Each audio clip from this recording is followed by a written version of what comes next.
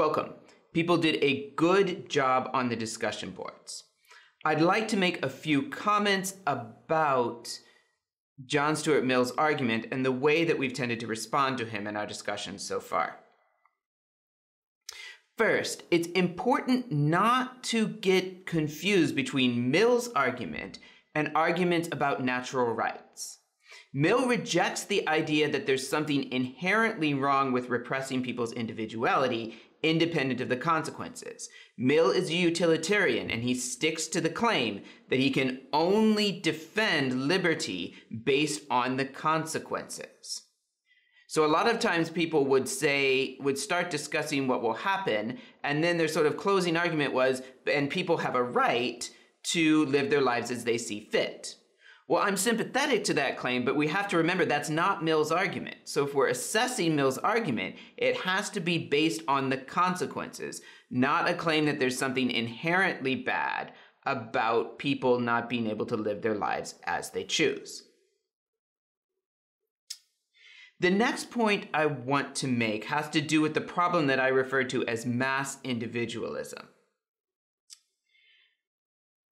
When we talk about removing restrictions on how people think, the next question has to be, so if we remove these restrictions, what is going to determine what they think? There's a reason I say this. As I said on one of the discussion boards, there's a tendency for us to identify what we think of as the big bad sources of oppression.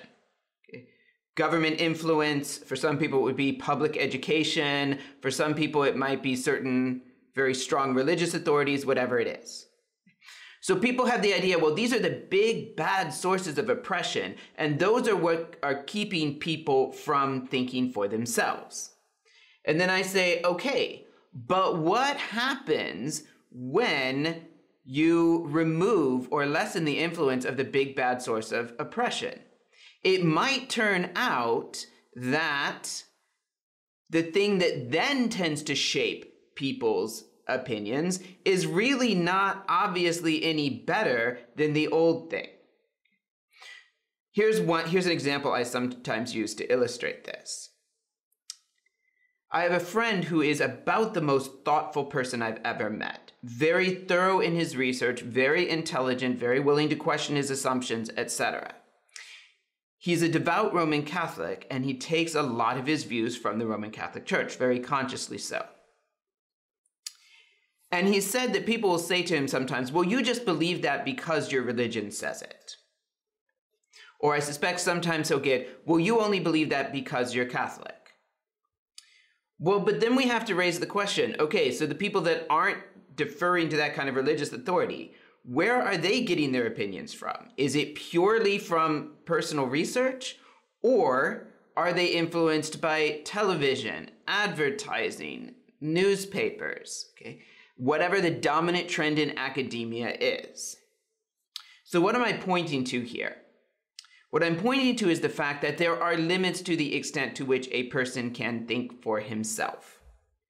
All of us are dependent on our upbringing, our sources of information, who we trust, etc. Nobody researches everything that they think of down to the basic first principles. To give an extreme example, I believe that the earth is round because all the authorities I trust tell me that the earth is round.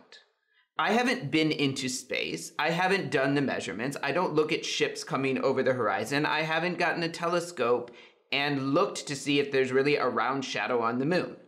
I take that on trust from other people. And that's a rational way to behave. If I tried to go and do every experiment in the history of science for myself, that would get me nowhere in life. So a certain amount of influence from other people, from systems, etc., is a necessary part of intellectual inquiry.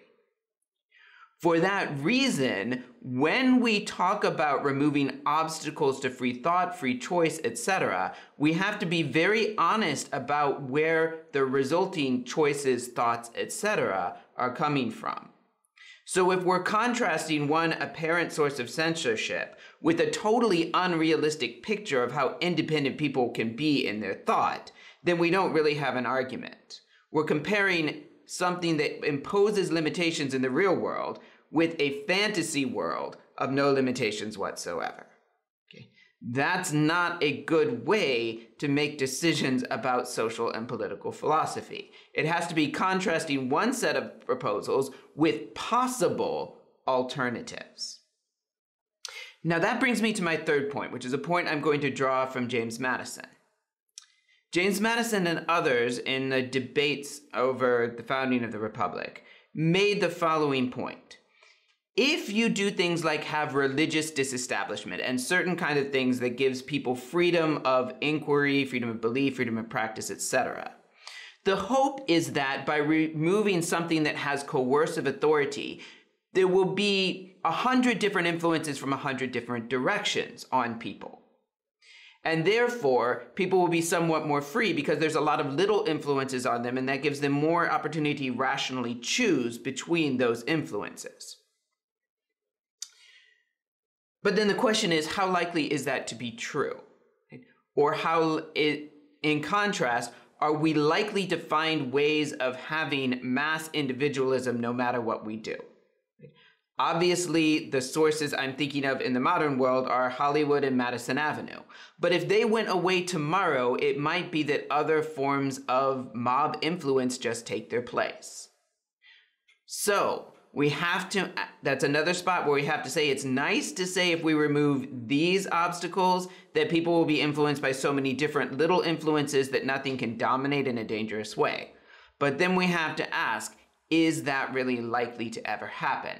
And if it's not, we have to say, okay, what are our real options, and compare the kinds of censorship that Mill opposes with our real options, not an imagined situation that's never going to happen.